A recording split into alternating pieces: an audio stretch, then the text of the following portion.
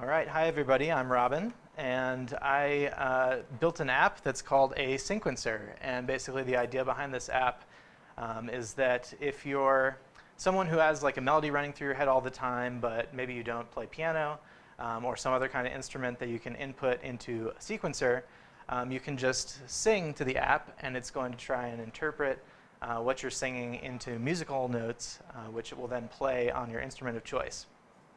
And I built this app using React-Redux and the Tone.js library. And I sort of tried to break down the problem into several different parts. So the first problem was, how do I get it to know the rhythm that someone's singing in terms of the timing of that? And so to do that, we have a metronome basically that we can set just by tapping it. So it's very intuitive. I can just give it a beat here.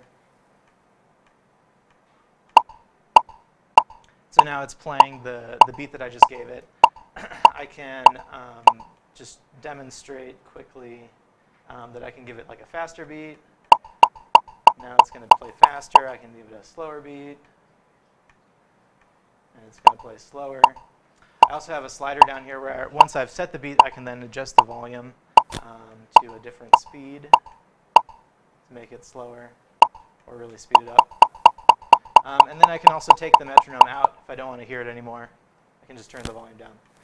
So that was sort of to get our time grid going. Then the percussion up here that you see is actually just tap to play.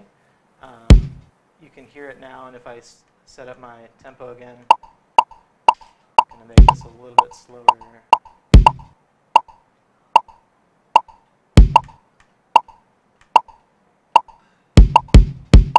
Let me do that one more time.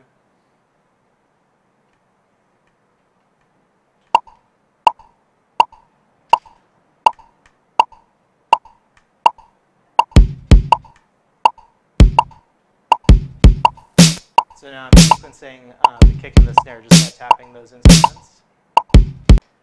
And then the fun part was really trying to figure out how I can get it to detect pitch and translate that pitch into the notes that would be played either on the bass or the piano.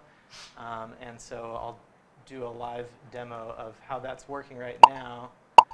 This was definitely the toughest part, but let me see if this will work for us right now.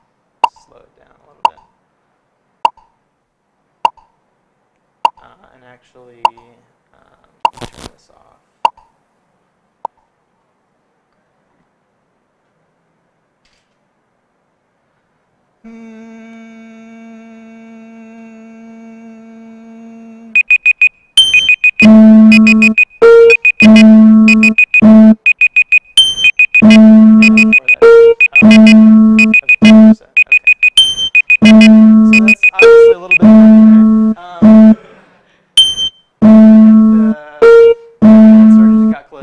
There. So now really giving it one or two notes is about all it can do to get the pitch. I was realizing in sort of putting this together that pitch detection might be something that machine learning could be applied to, where if you take a data set of people recognizing pitches and try to get the computer to do the same, that would be a great way to get into that. And that is the Singquencer. Thank you very much.